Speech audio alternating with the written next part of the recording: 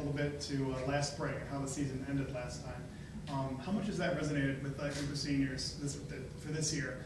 And how has that played into sort of their intensity level and the way that they're approaching things heading into this Well, year? I think, Dominic, I've tried really hard not to think about last year with them.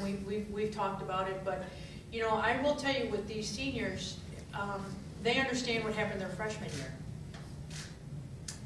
And then they won it their sophomore year, and then then we had an injury their junior year. So I think they know this. They don't have another chance, and this is it. So they're giving it everything they have. They've been pretty intense in practice.